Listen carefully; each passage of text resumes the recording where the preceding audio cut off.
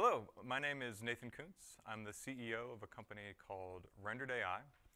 And today I want to talk to you about next generation tools for synthetic data and AI training.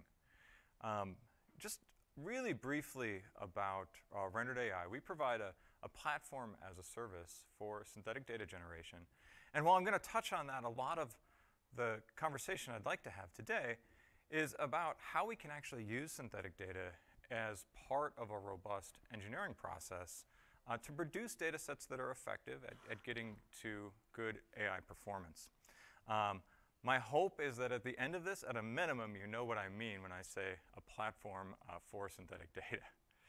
So we're going to start with a little bit of the what and why of synthetic data, why it's become important. It's an increasingly important topic in the world of AI/ML. I'm going to spend just a little bit of time going through a very reductive introduction to what simulations workflows look like, then talk about how synthetic data is different than pure simulations, go into what that implies in terms of the architecture required to effectively generate synthetic data, how those needs can be addressed with a platform approach. Then I'll spend a little bit of time on a case study, some examples about how that actually works in practice. We'll get into a demo and show you what it looks like in the real world. All right, but let's start with the problem. There's a pretty significant problem across a huge portion of the artificial intelligence industry that basically amounts to a lack of data.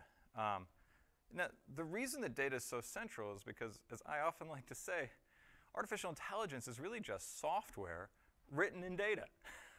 Written in data instead of some other programming language. We rely on the data to really drive the fundamentals of performance for the algorithms that we create. And what that means is that in a modern context, when a lot of the AI models themselves, when a lot of the architectures have been developed and have become more or less standard, all the work now is in collecting the right data to train those models and to be effective. And so a data scientist, and this is just a number from The Economist, may spend as much as 80% of their time just collecting, cleaning, and refining data sets. And it's 80% of their time. They would spend more time on it if they could, because that's where all the performance comes from. But there's just other things they have to do as well. And still, they don't have enough data, particularly when it comes to things like edge cases, and when we start to introduce bias because we don't understand or can't control what's in our data sets. So let's break that down a little bit. What are the reasons that people have trouble with data? One of the maybe most obvious ones is that it's really important that we be able to understand events and objects that are rare. Imagine an overturned truck in a freeway. It's really important for a car to be able to understand what that is, and yet you don't see very many of them. The same thing comes up in satellite imagery, where there are objects that are really important to identify that you might only ever see once or twice, or only see once or twice in a particular context. And so with very few examples, it's very hard to build or impossible to build training models on those. And even when there is data available, when it's rare, when you're talking about needing to build models on rare data, it can really expand the amount of data that needs to be collected. So if something shows up only 1% of the time, you end up needing to collect 100 times more data. And that becomes a huge cost in terms of acquisition of data and annotation of that data. So the second reason that people really struggle with data sets is annotations. And I touched on that briefly with the rare object event. But annotations, when we're talking about, hey, pictures that we take with our camera, our cell phone camera, and I want to identify a chair or a person, seem fairly straightforward. But even that actually can be quite expensive and difficult to get consistency around. When we move outside of those types of domains and we start to operate in industrial domains or other more sophisticated environments, the sensors are really no longer even possible for humans to often interpret. So as we start to look at radar imagery, if we look at infrared imagery, X-ray imagery, those are all circumstances where a person can't necessarily look at those images and even determine what's in them. So annotation moves from expensive and difficult to impossible. The third reason that we see a real limitation in data, and this is going to seem kind of obvious after I say it, but it's something that gets missed in the industry a lot, is that some of the most important sensors that we need to design algorithms for don't exist yet. They're the systems that come next. We have this incredible problem in artificial intelligence where we rely on sensors that were designed largely for a different purpose. And as we start to try to build towards a future where automated detection is a central piece of building next-generation systems, we, by definition, lack the data sets necessary to build those models and test their efficacy. And what that leads to is a broken engineering process where we can't even really begin to determine what should be in those sensors in the first place. And then finally, many of the data sets that we do have, even if none of the other problems are playing a role, are restricted in some way. There may be security concerns. There may be personal information in those data sets. And so even though the data exists, we can't use it. Oh, unfortunately, they fixed this slide yesterday, but it didn't get fixed.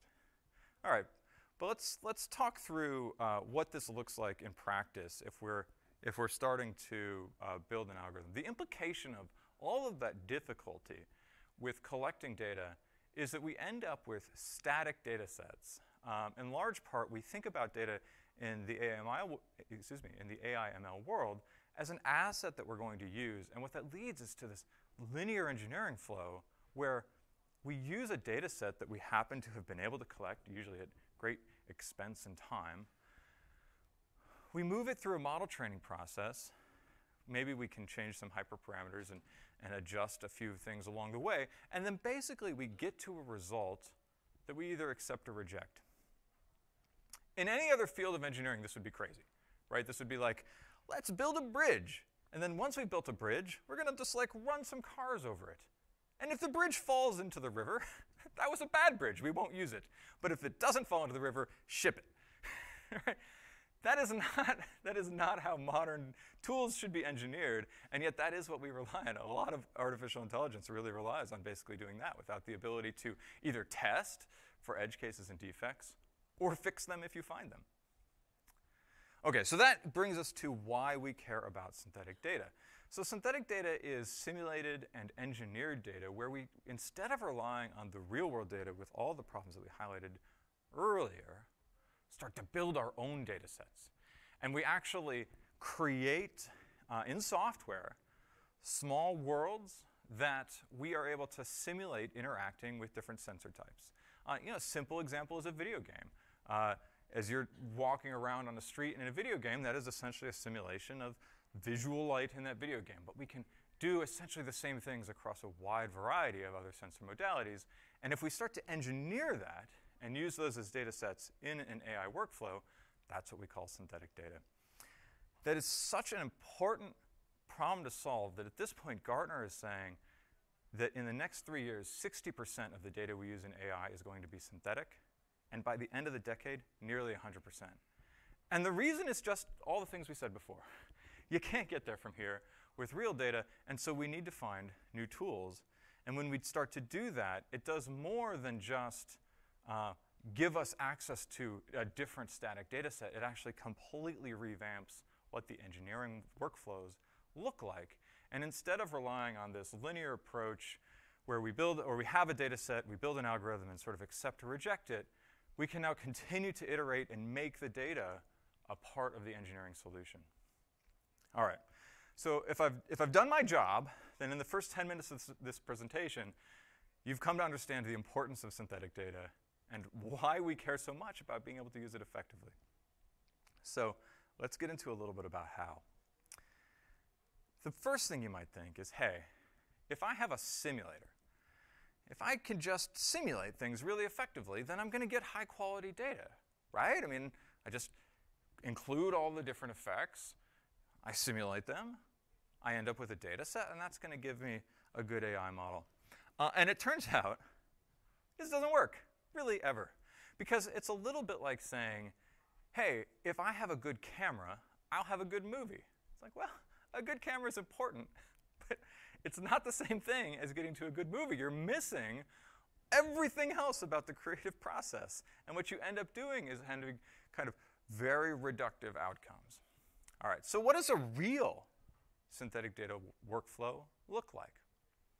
Well, we've got to bring in assets. So we've got 3D models and worlds that we need to build up. We need to create diversity in that. So things don't just need to be placed in different areas, but all the varieties that we might see in the world really need to be included. We do need a good simulator. That's an important step. Usually we're talking about large amounts of compute required because these are high fidelity simulations. So we need to take all of those assets and simulation code, deploy it in a way that these images can be generated and then brought back, collected, and annotated. That whole system needs to be taskable by the engineers who are actually doing the work. And so to make this efficient, they need to have some way to say, hey, I want this in my data set. And then once they have it, they often need to be able to get rid of various defects or adjust what's called the domain of the synthetic data generated. And then, of course, establish quality, or at least question the quality of the data that's been generated before piping it into an AI model. And so I want to dive into each of these areas and spend a little bit of time talking about, what is involved here. And so let's start with asset acquisition. So when we're building up these environments, almost always there's an assumed kind of 3D world that we're going to build. And that can have relatively low poly assets or very, very high fidelity assets, depending on the needs. Sometimes those assets will have different materials. So if I'm looking at them in optical space, I really only care about how light interactions with them. But if, for instance, I need to care about radar returns, I need to understand those materials differently. The people who bring these assets in, work with simulations, and define how the world is going to be built, we call synthetic data engineers, a really exciting new field of engineering that's really start to be built up. And the first thing that you need to know about synthetic data engineers is they are not data scientists. And this is something that is missing in a lot of the discussion around synthetic data, where a synthetic data engineer really has a domain of expertise around how they're going to bring in those models, how they understand simulations. But the data scientists need to be the ones that are using the data, and they have a very different workflow. So a data scientist needs to be able to task data set generation, adjust those data sets, make that additional controls become very important, and then ultimately assess which of those generated data sets are going to be used in their workflow. And then importantly, they need to be able to iterate on that. So they need to be able to come back to the well and create more. And then finally, well, here, let's do this. Neither data scientists nor synthetic data engineers are typically cloud computing full stack engineers. And so this other piece where you want to take both of those capabilities and now deploy them to the cloud requires a third set of skills. So anything that is going to be effective in actually engineering and going through this engineering workflow of effective synthetic data generation is going to require those capabilities as well. All right, well, I promised that I would explain what a platform for synthetic data engineering is. And basically, that's a platform that solves all of those major workflow elements. So not just generating data sets, but the whole building the applications, integrating the content management systems, managing the compute to actually produce those simulations, a tasking infrastructure, and then finally the ability to assess the quality of the synthetic data, adapt domains and other things. And that's what we do at Rendered AI. We have built out a framework to actually address all of these major issues along the way. And we have a stack of tools that goes through each one. So I don't want to read this whole slide to you, but when you go to build a synthetic data application, it is helpful to have a set of developer tools. And so we have those open source. They're available on our website, www.rendered.ai. It will point you to our GitHub repository for that. We provide a content management system. When you start to actually get into the world of synthetic data, it is not uncommon to have hundreds of gigabytes or even a terabyte of content associated with particular simulations. You don't want that to reside on your Docker container for obvious reasons. We have a lot of different code examples, and I'm going to go through a few of the types of things that we've done. We do bundle in GPU access, and we do that in an unlimited way, in the same way that your cell phone plan is unlimited. We don't cap the number of images people generate or cap the number of hours that they use. We just cap the max number of instances that are available at a time. And anyway, we take all of these tools, and we also wrap them in both a web access, which I'll be able to demo here in a few minutes, and a Python SDK, which allows us to interact with the entire system from a native Jupyter notebook experience. We've been building a lot of content onto our platform over the last couple of years. So that includes open source tools like Blender, but also partners like Jane's. We've partnered with NVIDIA Omniverse, DeerSig, which is a relatively small organization but does some of the best hyperspectral simulations in the world. Quadradox, similarly, small organization but does some of the best X-ray simulations in the world. And Esri, one of the largest geospatial information systems providers. And so what we end up with by bringing all of these tools together is just a wide variety of different capabilities that can all be deployed using the same underlying infrastructure. So by handling that infrastructure separately from the applications and then deploying applications on top of it, we can get all those tools that I just highlighted and then use them across really a very wide variety of different applications, which can extend from overhead imagery and its varieties to X-ray to medical applications. And there's a few of those that I want to spend a little bit of time walking through to give you a flavor of real-world applications that are incredibly important where synthetic data is crucial and physics-based synthetic data can be really well used. So the first is what's called synthetic aperture radar. So in synthetic aperture radar, we are using either a plane or a satellite, passing it over a scene and measuring radar returns as we move across that scene. We then collect all of those radar returns, apply a bunch of fancy math, and basically get back to images that look like the ones that you're seeing here. The ones that you're seeing here are actually simulated images, and they look just about exactly as you would see them in the real world, in this case of a tanker ship. The reason that we care about this kind of imaging is that at any given time, about 70% of the Earth is covered in clouds, and 50% of it is covered in darkness. So if you want to be able to see things, cameras that are passive imagers don't always work. And so it's really important to have alternatives. But here's the thing.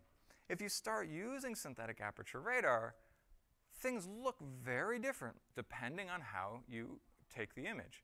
In fact, the three images here are all of the exact same ship in the exact same position. The only thing that's changed is where the satellite is as it passes over the scene. Well, if you think about trying to train an AI model for that, I can't just say this is what the ship looks like anymore. I have to explain or provide data sets about all of the different ways not only that the object could be positioned, but that the data could be collected as well, because that becomes a really important parameter and really controls a lot of what we see. The benefit of doing that is now I can see through clouds, and now I can see at night. And increasingly, synthetic aperture radar looks like it'll become maybe even a dominant player in terms of our understanding of the world and how it's growing via things like drone and satellite imagery. Okay, but let's go back a little bit to satellite imagery. So just to be clear, and I know this is a fairly broad audience here, satellite images often are exactly what you think they would be. Basically, you put a camera on a satellite, snap some photos, just like your phone would. But whereas your phone has 3 color channels, so red, green, and blue, so RGB imagery, the spectrum, the electromagnetic spectrum, could have as many different channels as you want. And often, those have really important information in them. So if you start to look at, hey, I want to see, this part of the spectrum might be a good indication of a methane leak. Maybe we can really start to see methane plumes by looking at that, what's called a band or a particular color. Others might be a great indication of whether or not a forest is healthy. Yet others might help you understand whether or not crops need to be watered or have diseases in certain areas. Others still might be associated with different minerals that need to be mined. So this exploration of the electromagnetic spectrum and using novel sensors is called hyperspectral imagery. Now, remember when I said that human beings can't label all this data? Well, this is a good example of that. It's really hard to tell what you're looking at. Often these are relatively low resolution spatially, but very, very high resolution spectrally. And so in order to train systems to use that data, we really do need to rely on simulated data sets. And shown here is just one example of the way in which roads can show up in infrared imagery, whereas they would otherwise be very pretty heavily obfuscated. And then finally, I wanted to mention X-ray imagery, and these were done in partnership with a company that we work with called Quadradox. So this is a security application that I'm showing here, where we're actually looking at baggage scans. This is crucial, right? We all travel. I'm at a conference right now, just about everybody here flew to get here and had to put their bag through a security scanner. Well, there's AI in those security scanners that is determining whether or not there are threats present that work alongside the humans there. And if you think about what is necessary to actually train that AI, they literally have to put different objects into bags, pass it through security scanners, knowing what's in there, in order to generate data sets. Because otherwise, there just aren't enough examples of the threats that they need to find. It's incredibly expensive, it's very time-consuming, and really limited in terms of the number of objects and types of varieties they can create.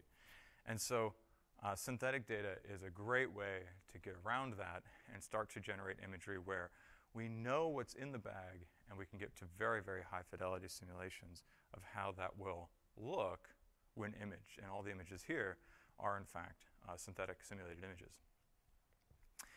Well, that's in baggage scanning. As you can imagine, we have the same problem when it comes to medical diagnosis.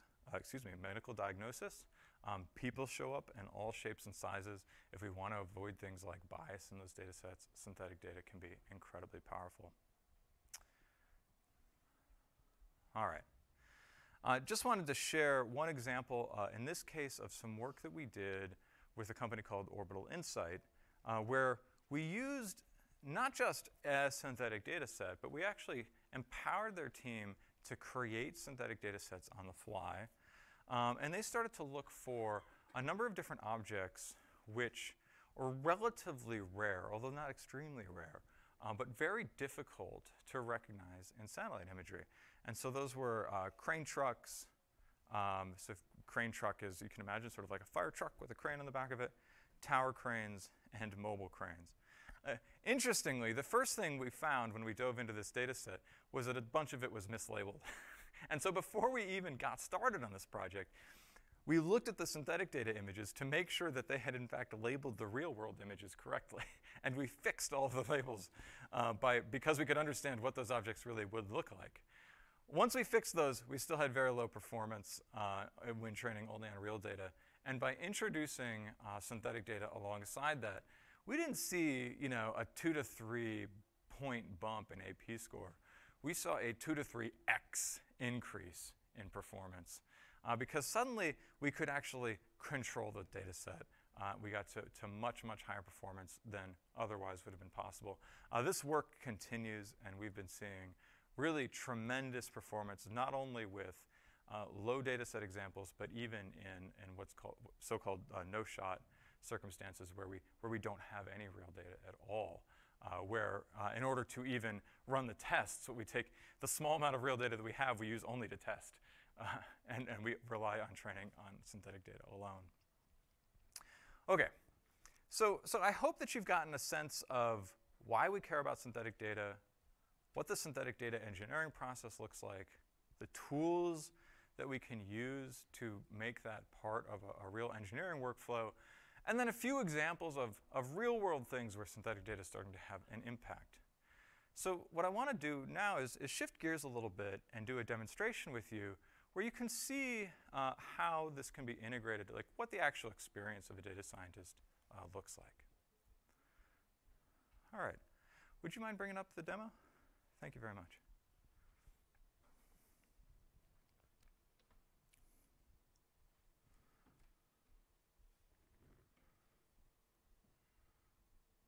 All right. So this is our platform, just to be clear. And I'm going to try not to give you too much of a commercial, but just walk you through some of the elements here.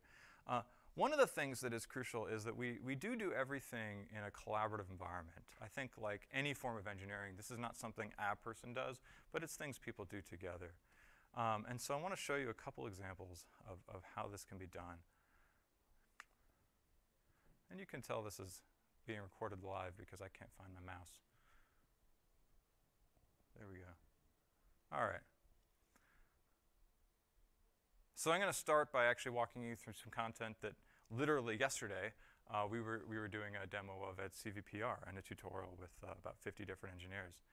One of the questions that we run into with synthetic data, and as you start to want to control what's in the data set, is, well, how in the world are you going to simulate the entire world? Like, how do you actually control that in a way that's meaningful, right? That's a lot of knobs.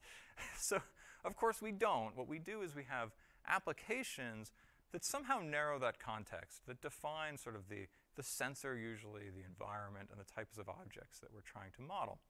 And then that gets deployed as what we call a channel. And a channel for us is an application on our platform. You're probably familiar with Alexa. On Alexa, there are skills. This is rendered AI. We have channels. It was just the name we picked. And what we do in the channel is we actually use this node and edge-based infrastructure to define what's going to show up. So in this case, this is a very simple example of toys in boxes. But actually, while the specific content of toys is not relevant, this general application of we want to put things in boxes and then be able to detect them comes up all the time in industrial applications. And this is based, we built this in partnership with NVIDIA, where we really wanted to understand how the performance of detection algorithms would change as we changed what was in the boxes and then also increased the volume of things in them. So here we can drop different objects into the box. You can see yo-yos and skateboards. And those, if we wanted to add more, we would just come over here to objects and drag them in. Those get linked up into something that is varying their color in this case. This is a general example of what we call a modifier, a really crucial concept in synthetic data, where we want to be able to stack on different types of varieties. And so changing color is a very simple example, but oftentimes in a synthetic data set, we'll have all sorts of different ways in which we take in a simple object and then start to create varieties in a procedural way on top of that. We can control the likelihood that things will show up with their weight, and control the statistical distribution, for instance, of things like the number of objects. This, by the way, just to be clear, doesn't define an image. This defines an entire assortment of images. So we're going to randomly, in this case, generate containers. And then right at the end, we're going to add in some bubbles. So what we would do on the system is we can take a look at this and then stage it and put it onto the back end. So now that we've defined what we want out of a particular data set, we can actually deploy it. And all we have to do now to actually create data is come in here and choose how many images we want. Oops. And press go. If that was 10 images. If we wanted 10,000 or 100,000, it's just a few more zeros. Very, very simple. And now getting back to some of that cloud infrastructure, not only do you get the data that you need, but you can see it as it's being generated. You can control things like the priority level. Once that data has been completed, it is deposited back here as a data set. It'll take a while for that particular one to finish.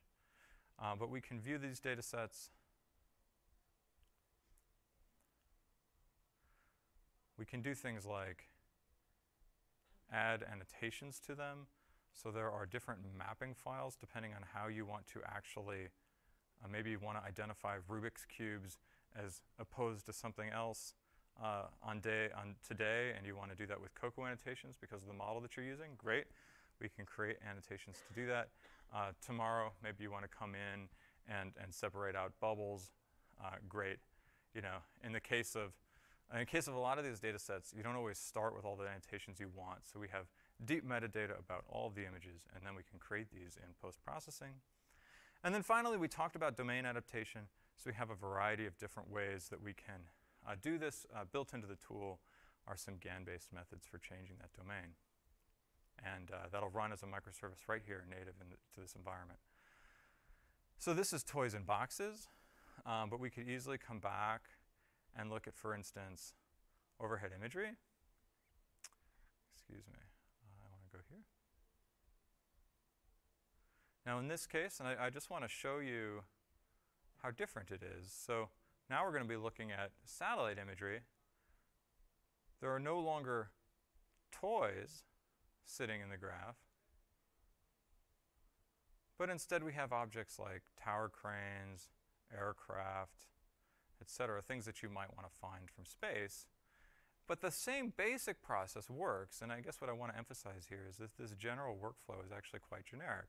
So we still have objects that get drawn in, we have ways of placing them, we have modifiers that we create in order to generate diversity on those, and then ultimately we define our sensor and render the scene. Same idea, we can create jobs and then use those to generate data sets.